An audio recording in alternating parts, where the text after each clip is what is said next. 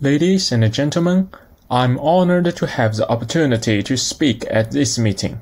Today, I would like to present our paper Cloud Prediction based on the combination of optic flow and deep learning. My presentation will cover these aspects. First, I will introduce the research background about the advantages of laser communication and why we need cloud prediction in laser communication. Secondly, in the related work parts, I will analyze three traditional ways of cloud prediction in weather forecast domain. Thirdly, I will explain our cloud prediction model in detail. Finally, I will describe our experimental process and show the results of our experiments. First, I will introduce the research background about the advantages of laser communication and why we need cloud prediction in laser communication. Laser communication is a kind of wireless communication which uses optical signal as a carrier to transmit information directly in the atmosphere. With the advantages of the large communication capacity and strong confidentiality, laser communication has a wide application potential in satellite-to-ground communication. However, satellite-to-ground laser communication has a problem of being susceptible to specific atmospheric environments.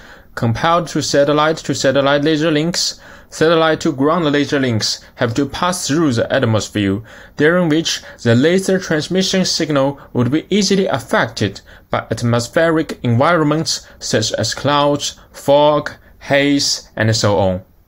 This complex atmospheric environment will attenuate the laser transmission signal severely, and even cause communication interruption.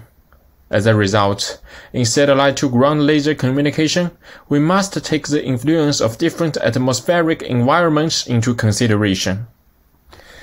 In this case, if the condition of cloud clusters around the laser links can be obtained in advance, we will get to know important prior information about whether the construction of a specific laser communication link is suitable, and we will be able to predict the quality of the link, thus guaranteeing the stability of the uninterrupted satellite-to-ground laser communication.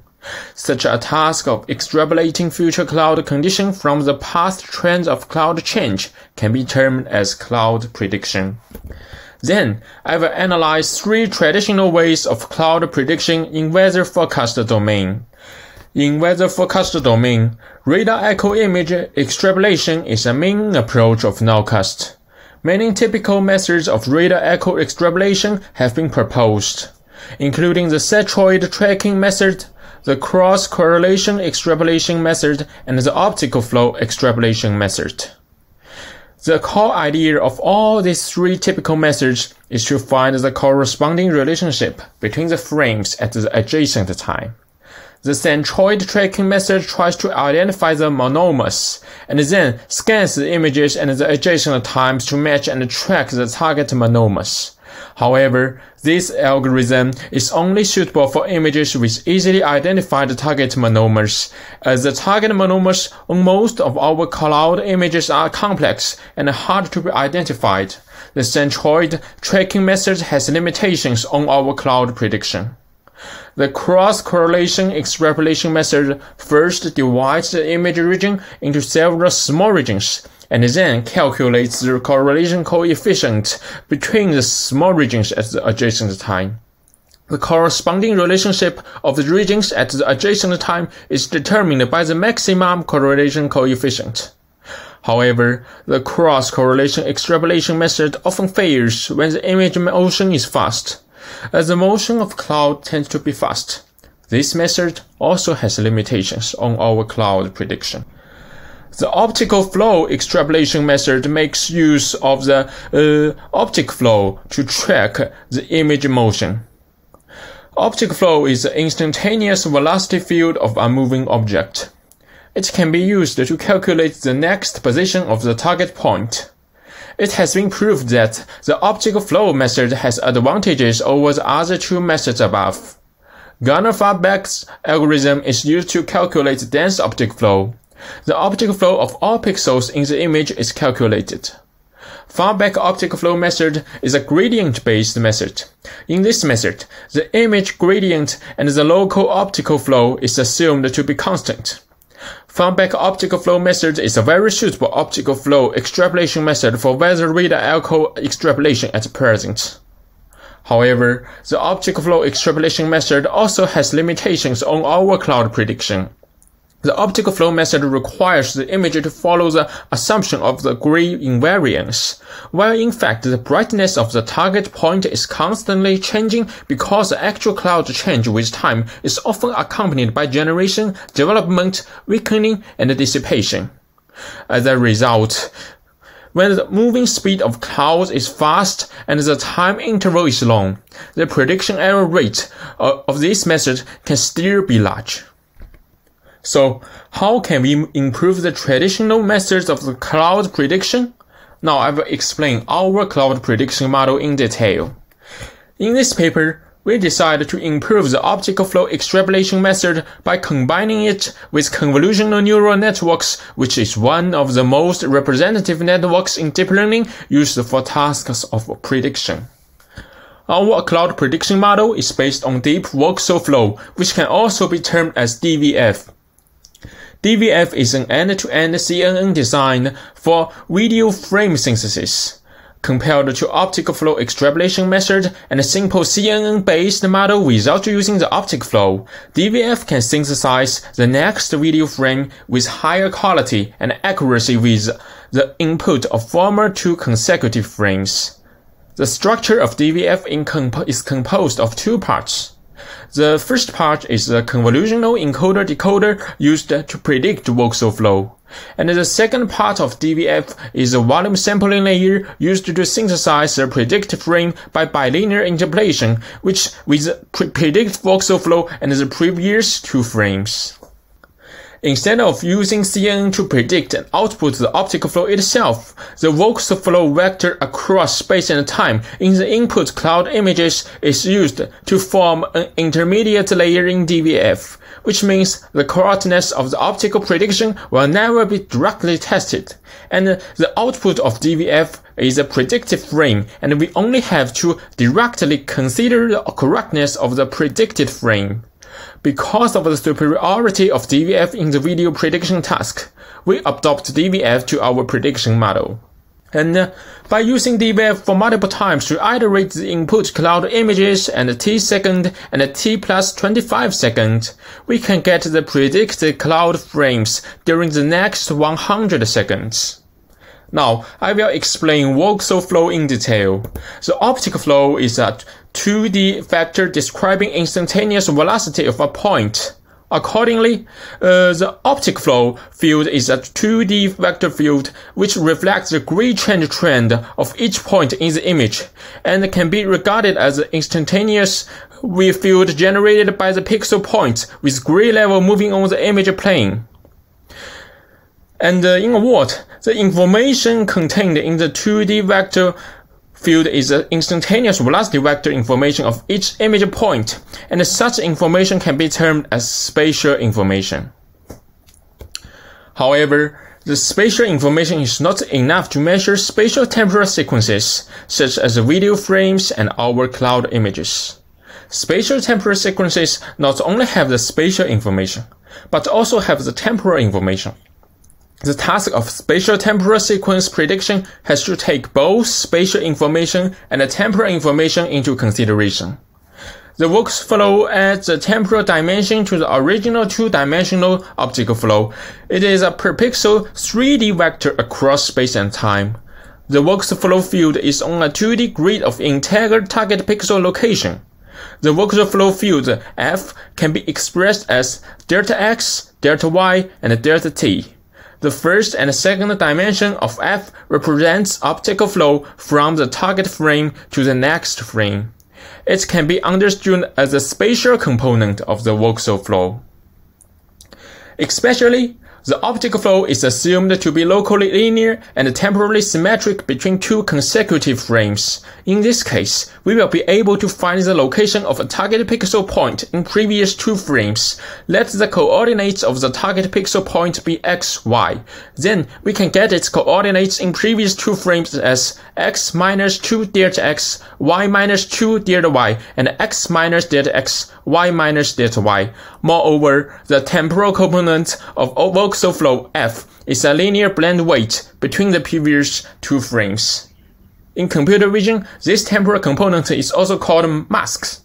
When we use a selected image to cover the processed image to control the region of image processing, the selected image is called a mask. And the mask is a binary image composed of 0 and 1. When a mask is applied to a processed image, the 1 value region is processed, while the 0 value region, which is covered, will not be processed. In a word, the voxel flow is composed of the spatial information f motion and the temporal information f mask. To reflect the concept of the voxel flow more vividly, we visualize it on our cloud image dataset. Specifically, we visualize the ground truth cloud images which have different cloud forms and their f motion and f mask, which predicted by the DVF. Visualization of the optical flow is achieved by using flow field color coding. In this method, a flow direction is encoded with color and magnitude is encoded with color intensity, and we use kit map to visualize f mask, so the connection between f mask and the previous two frames can be vividly showed. And the convolutional encoder-decoder architecture is used to predict voxel flow with the input of two previous frames. It is in fact a kind of UNet architecture. UNet is composed of two parts. The first part of UNet is used for feature extraction, and the second part is for upsampling. As the whole structure of it is like the English letter U, it is termed as UNet. The feature extraction part of the network contains 4 convolution layers and 3 max pooling layers. We will get 4 feature maps of different size as 256 times 256, 128 times 128, 64 times 64, and 32 times 32. The convolution kernel sizes are 5 times 5, 5 times 5, and 3 times 3, respectively. Then, in the upsampling part, we first do deconvolution on the 32 times 32 feature map to get the 64 times 64 feature map. The 64 times 64 feature map is concatenated with the previous 64 times 64 feature map. Such concatenating action will better maintain the spatial information. Then we do convolution and upsampling on the concatenated feature map to get the 128 times 128 feature map. And then we do the same thing to get the 256 times 256 feature map. Finally, through a bottleneck layer, we get the predicted voxel flow, which has a size of 3 times 256 times 256.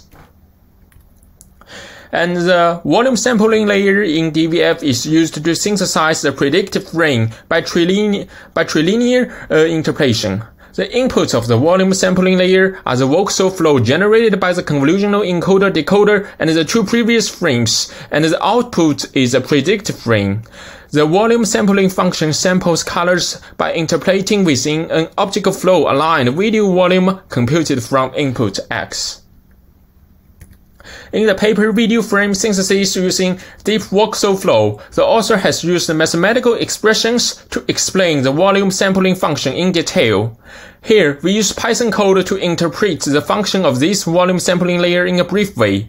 Firstly, we have to use f-motion to find the relationship between the output grid and their corresponding locations in the inputs. Then we will fill the pixel value of the corresponding position in the inputs into the output grid. As there are 2 input frames, so we will get 2 interpolation results. Finally, we can use the f-mask to combine 2 interpolation results. Specifically, we can multiply the interpolation result of the first frame with mask and multiply the interpolation result of the second frame with 1 minus mask. Then I will describe our experimental process and show the results of our experiments.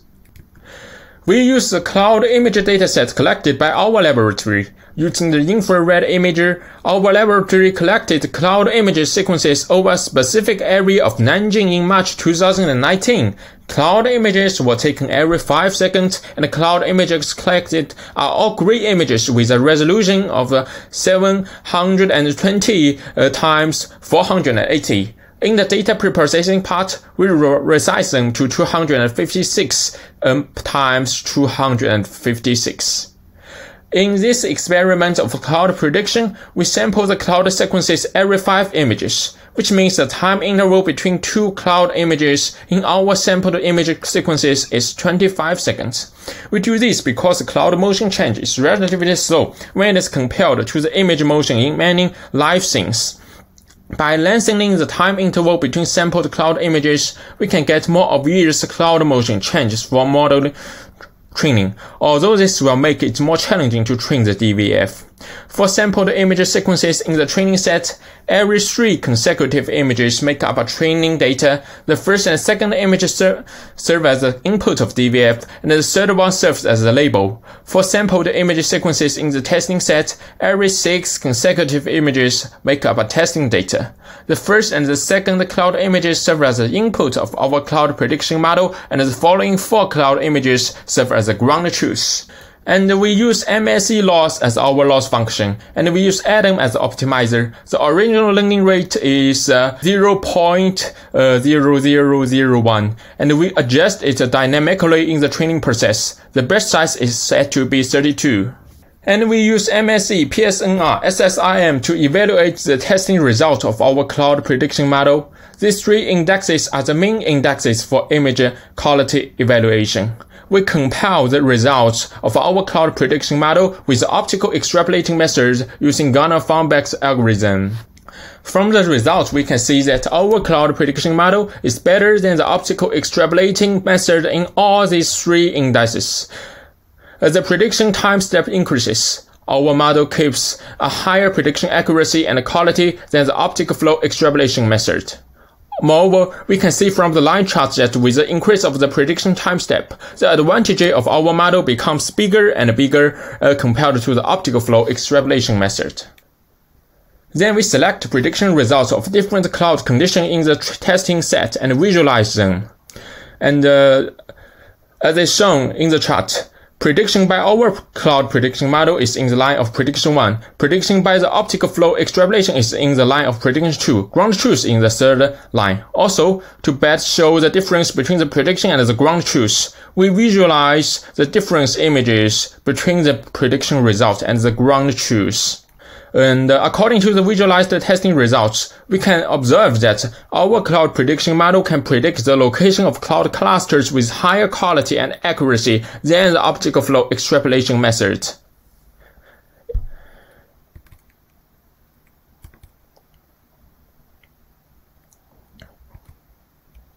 Finally, I would like to make a conclusion with my presentation.